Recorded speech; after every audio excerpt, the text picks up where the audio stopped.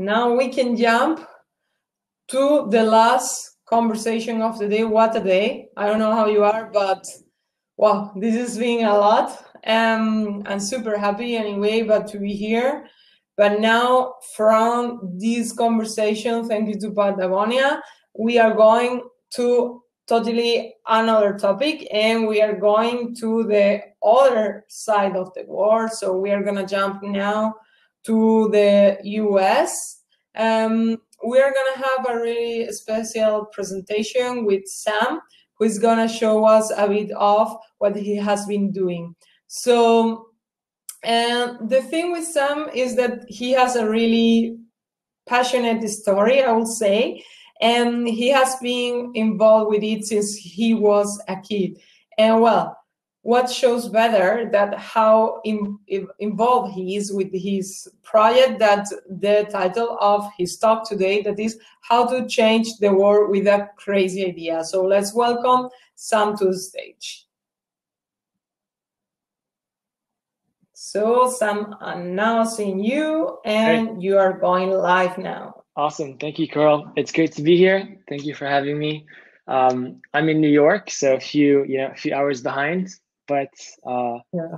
Let me just share my screen. Super shiny. We are already here quite dark, but yeah. Yes. So thanks so much for being with us here today. Yeah, I'm really amazed. Since I knew your story, I just contacted you and I told you, like, we really need to have you in this event, because I really think it's really nice what you have been doing.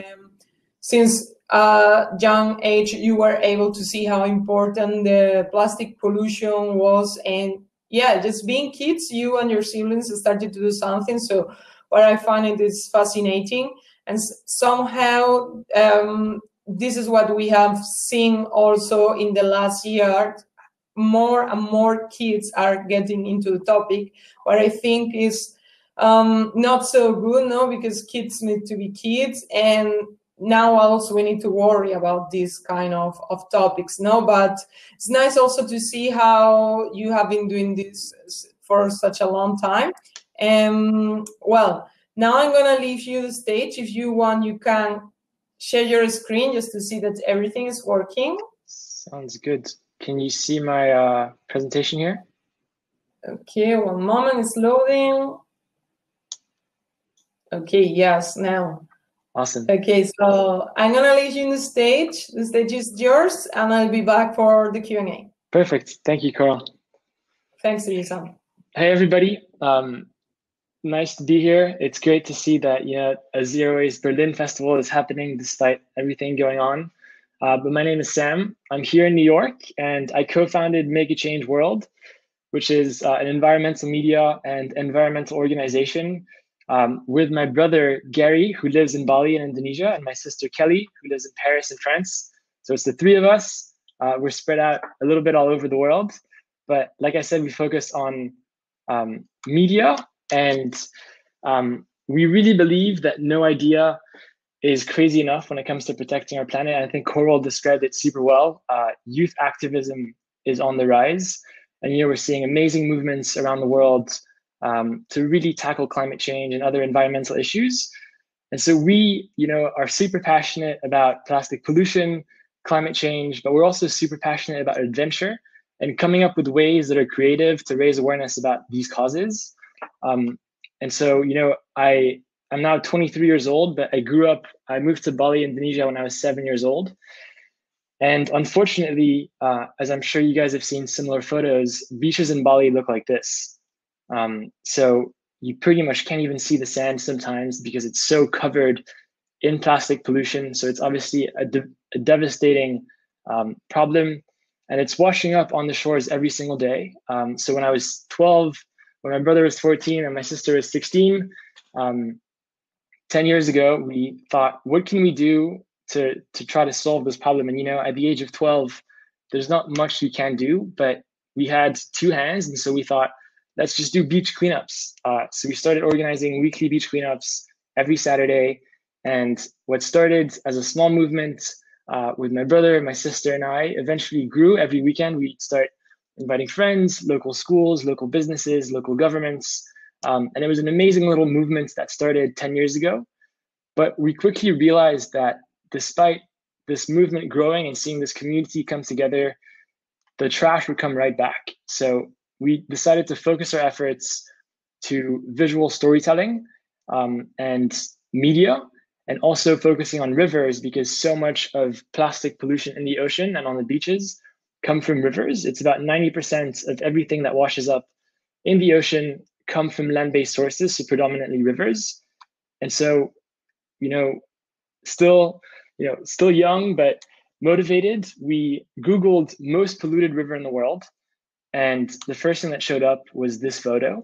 And this photo is, of a young kid picking out valuable plastic, pretty much trash scavenging, making $2 to $3 on a good day, in this river called the Citarum, which is in Indonesia. This river is on the neighboring island of Bali, on an island called Java. And what's scary about this river is that 25 million people rely on this water to live. So they use this water to wash their clothes. They boil this water to cook their food in. And it's pretty much become a dumping site because waste management is essentially not very well structured in Indonesia, unfortunately.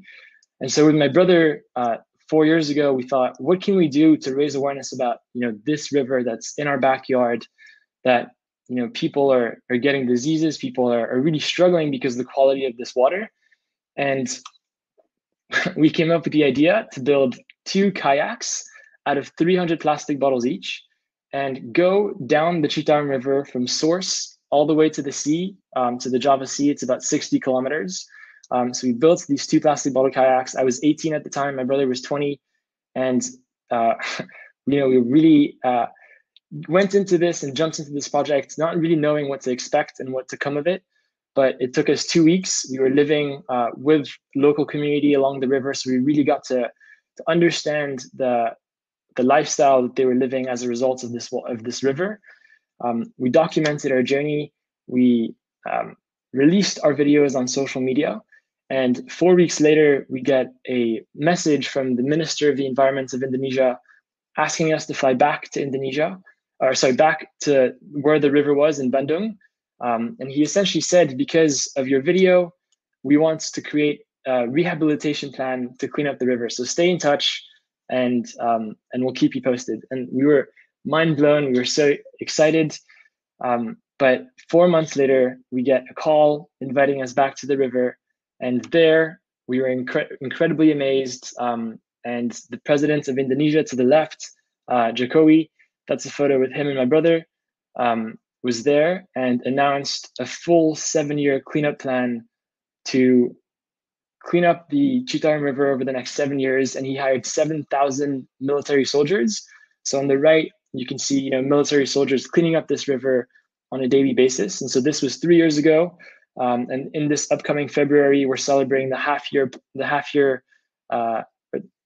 mark of the cleanup. So already we're seeing incredible changes in the quality of the river. So, from what started as a really simple idea, something crazy even to go down the most polluted river in the world, actually convinced the Indonesian president to hire a massive chunk of his military force to clean up this river. So we were extremely motivated, inspired to see, so much change from a government perspective. And so this inspired a few other projects that are a little bit crazy. So we've actually sailed down the entire length of the Mississippi River. So in this photo, this is a boat that we built out of 800 plastic bottles and reclaimed wood. The Mississippi River is one of the biggest rivers in the world. It's in the United States. And so we sailed down from Minneapolis all the way to the Gulf of Mexico, again, raising awareness about the issues of plastic pollution and the importance of our rivers. This was a 56-day expedition. We stand-up paddled down 2 of the most polluted waterways in America, which are actually both located here in New York City, the Newtown Creek and the Gowanus Canal. And this time advocating for the toxic chemicals that are, being leached into these rivers. And more recently, about 6 months ago, I finished running from New York City all the way to Los Angeles. So 5,000 kilometers, running approximately 40 kilometers a day.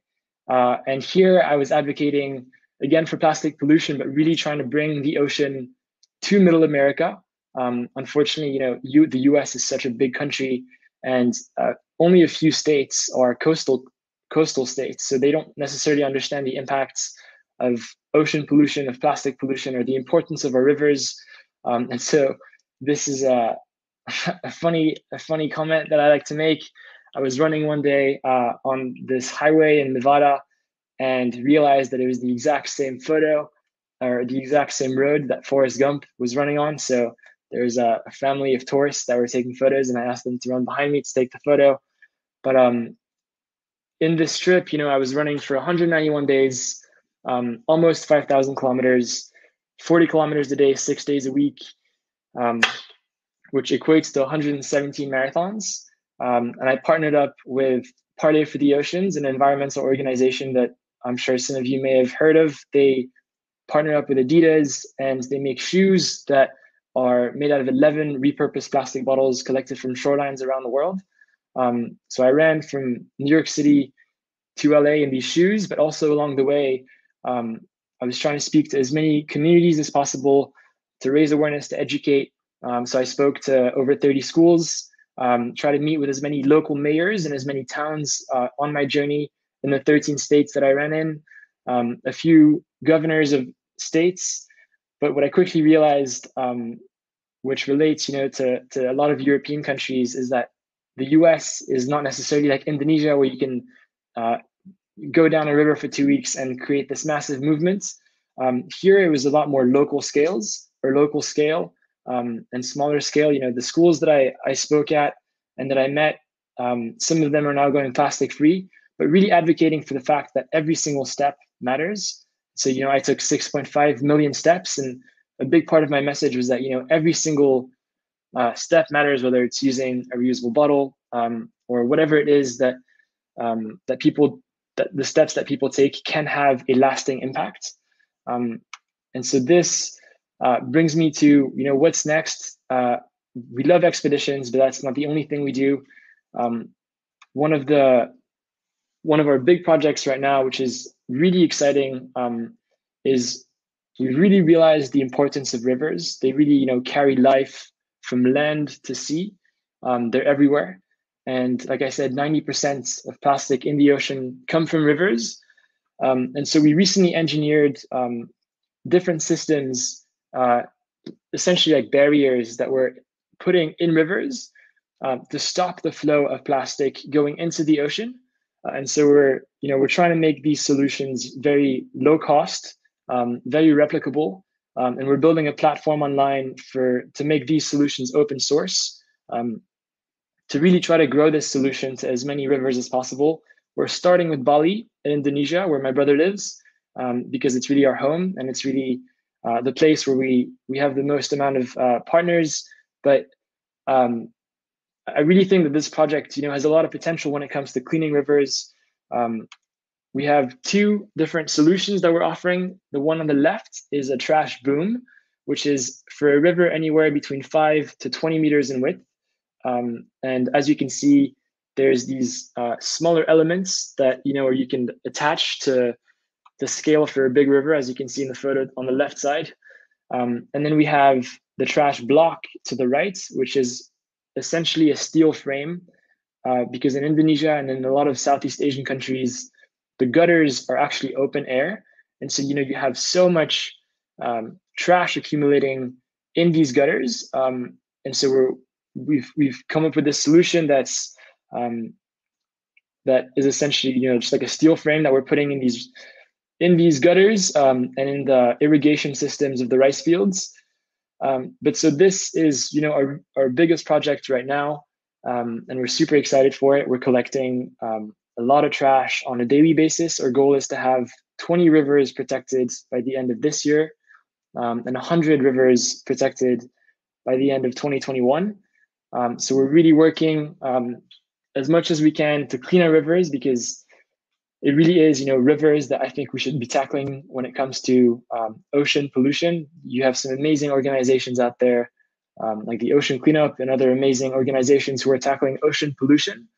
But when you look at countries like Indonesia or a lot of Southeast Asian countries, there's a lot of these smaller rivers and smaller creeks and gutters that people aren't necessarily paying attention to, where the inflow and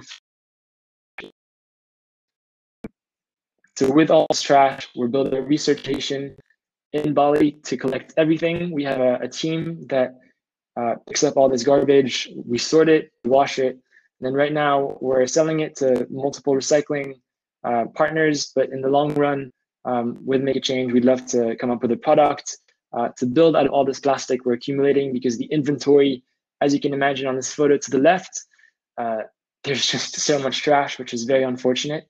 But for us, we really see value in this trash. There's a lot of organic waste that we're collecting that goes straight to landfill, or we compost it. But out of all the plastic, we're seeing the same types of plastic. We're seeing plastic bottles, which can be recycled. We're seeing plastic bags, a lot of sandals. And unfortunately, in Southeast Asia, you have a lot of these plastic sachets, which are really thin, plastic that is pretty much food packaging, which is hard to recycle. But with it, we want to do something with it as well. But this is our big project right now. We're super excited for it. I'd love to talk to some of you about this project, or if some of you have tackled rivers as well. But again, the goal is to have 100 rivers by December 2021, and we're super excited for this. Yeah, that's my presentation. And thank you for listening, and thank you for tuning in.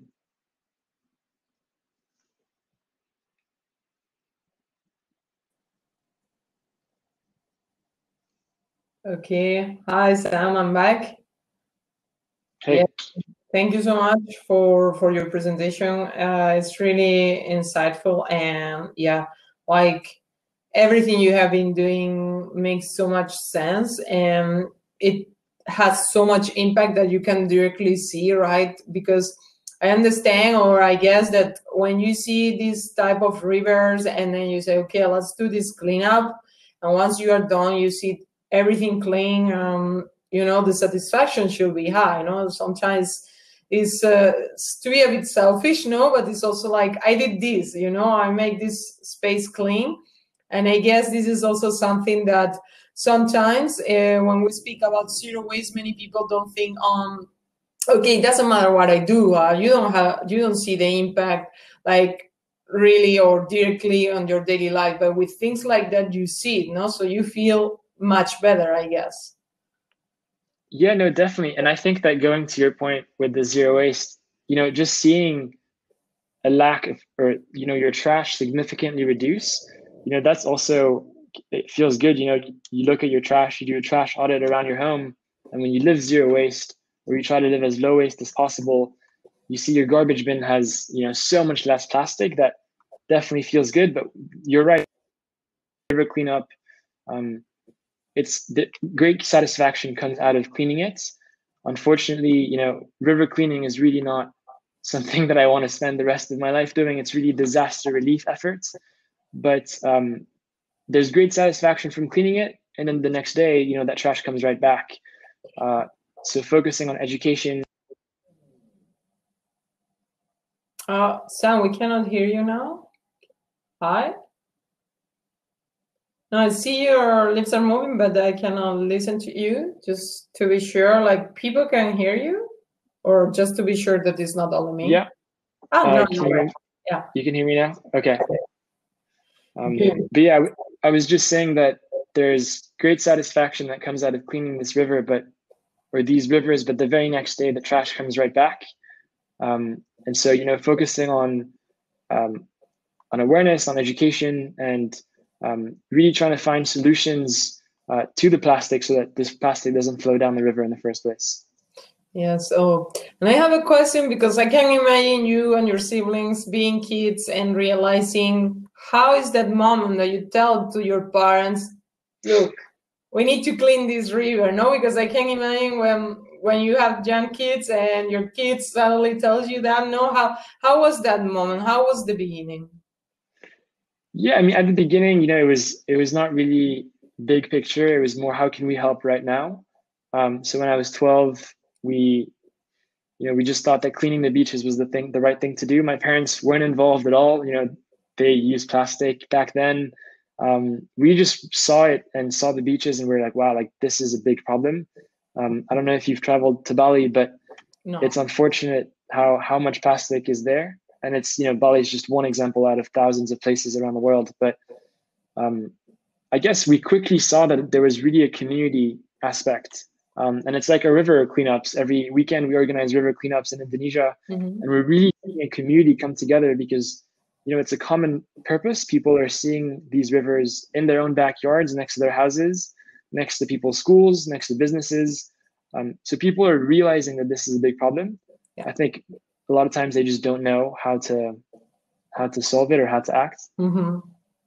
Yeah, unfortunately, yes. So I just want to say to our audience, like, feel free now, if you have any questions for Sam, you can put them on the chat and we will read through them.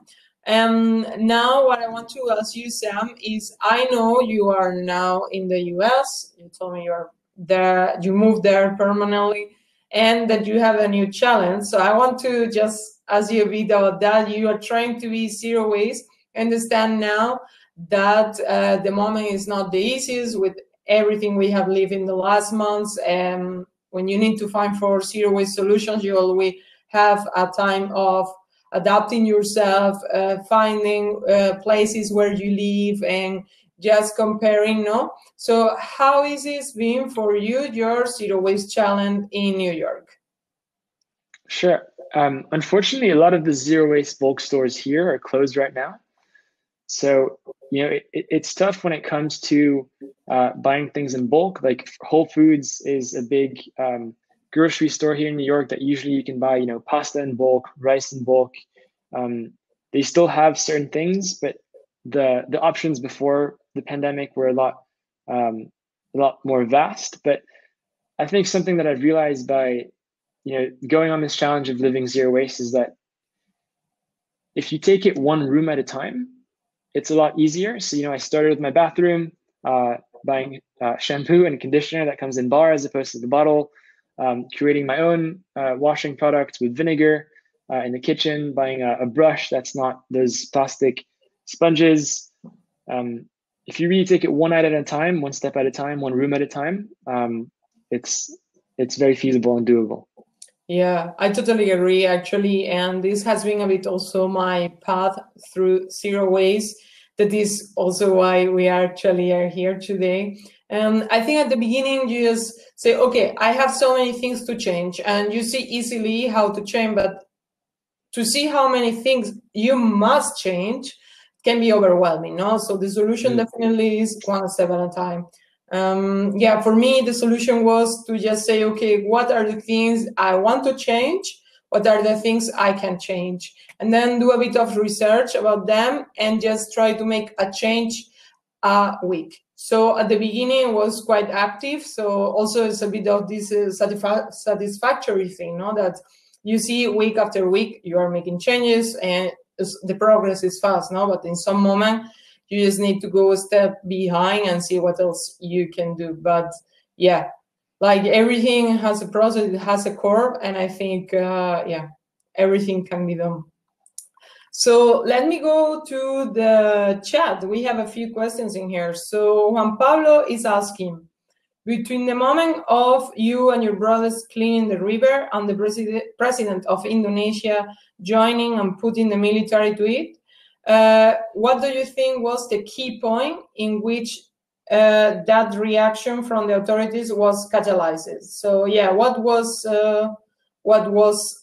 pushing the government to really be there and be doing something? Right. No, I think that with well, the first thing I think that you really have to sometimes do crazy things to get people's attention, and it sounds very simple, but like running across the United States is not something that I would do again.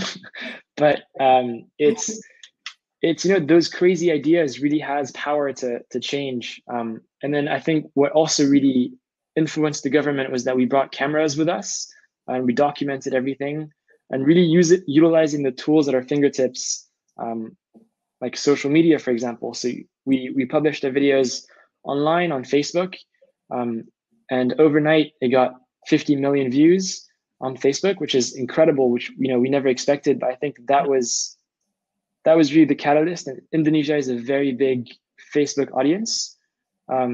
So I mean, I guess they must have seen the video. And it's a very big country. There's a lot of rivers, but they maybe didn't realize that the Citarum was there's a lot of false promises. But yeah, I guess utilizing social media, utilizing video, and the power of shocking imagery. I think that seeing the plastic bottle kayaks going down the river and seeing the very materials that pollute the river as a vessel for change and as a vessel for this expedition was what made this expedition so successful. Yeah, absolutely. And yeah, I guess like having the president of the country you are living paying attention to you like from one day to another should be like really shocking, no? And actually creating so much impact and change, no? Putting the militaries there to clean. So yeah, that have been for sure like really a wow, no? I guess. Yeah. No, I mean, we definitely did not expect that to happen when we first came up with the concept. At first, maybe we thought we would get a few thousand views. Our friends would stop using plastic. But no, we were very, very lucky. We were very, very grateful. And obviously, huge kudos to the government of Indonesia for taking the stand and for taking action. Yeah. So we have another question here from Lara. So what do you know, if there are any policy measures going to be taken by the American government to keep the rivers cleaner? I think that's a great question. I would love to answer that question with more details, but I think that I don't know. I don't right now know of any detailed plan to keep the rivers clean. I know that, for example, 9 out of the 13 states that I ran through on my run across the US have this thing called the ban on the ban, which is essentially the state banning the ability of a city or a municipality to ban single-use plastics. So for example, if New York City is a bad example, but if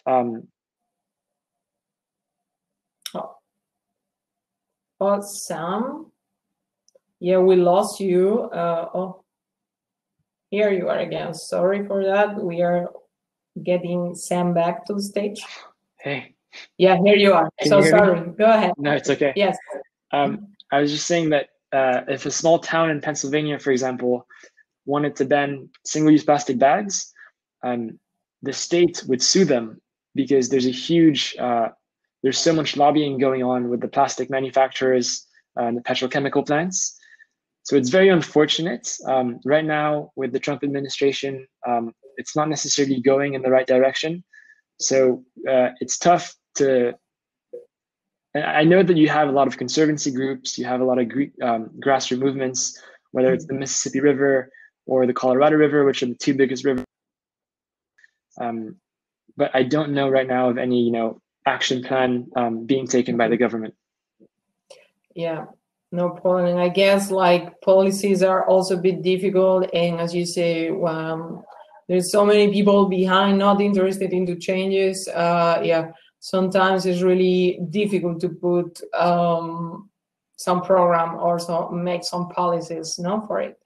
I would like to jump to the last question that we have from our audience, and is, do you want to take your cleaning methods to other parts of the world? Yes, so that project is called Sungai Watch. It means river watch in Indonesian.